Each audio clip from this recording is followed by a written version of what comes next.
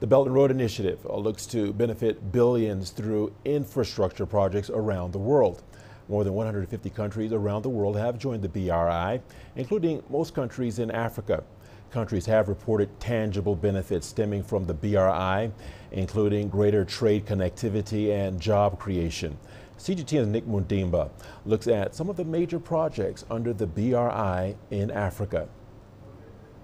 Of Africa's 54 countries, all but 2 had signed a Belt Road Initiative Memorandum of Understanding with China by April 2022. Major countries like Algeria, Ethiopia, Kenya, South Africa, Mozambique, Nigeria, and Uganda are all on board. A clear indicator that the flagship project of Chinese foreign policy in the 21st century is penetrating the vast majority of the African continent. The BRI is all about improving interconnectivity in Africa. Here are some examples. Churchill Ring Expressway and Port.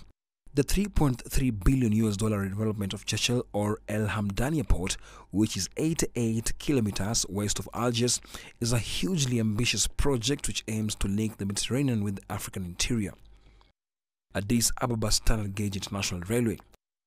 The Addis Ababa Standard Gauge International Railway serves as the backbone of the new Ethiopian National Railway Network.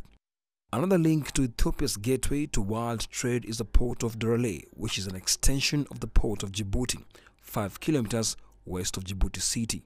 The multi-purpose port has terminals for handling oil, bulk cargo and containers. Maputo-Katembe Bridge. The Belt and Road Initiative has also produced Africa's longest suspension bridge. The Maputo-Katembe Bridge connects the Mozambican capital Maputo on the northern bank with the suburb of Katembe on the southern bank. Construction work began in 2014 and the bridge officially opened on November 10, 2018. The construction work was carried out by the China Road and Bridge Corporation.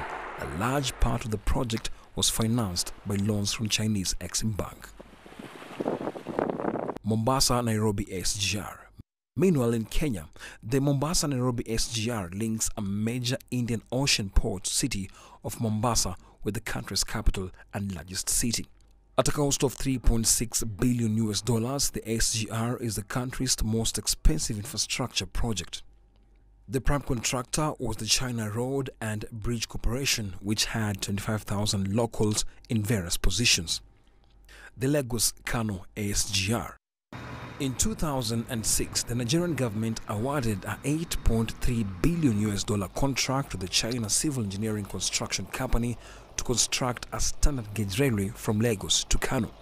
Since it opened in 2016, the rail is reported to have had a huge economic impact on the country.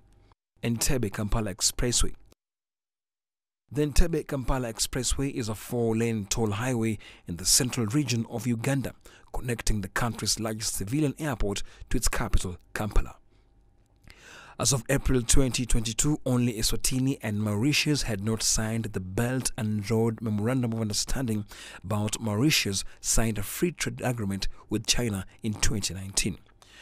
Geoeconomically, Africa, with a population of 1.4 billion and a land area of 30.27 million square kilometers, blessed with considerable resources, is still seen by many as uncharted territory with huge potential to reach the centrality of the global economy in the coming decades. Nick Mundimba, CGTN.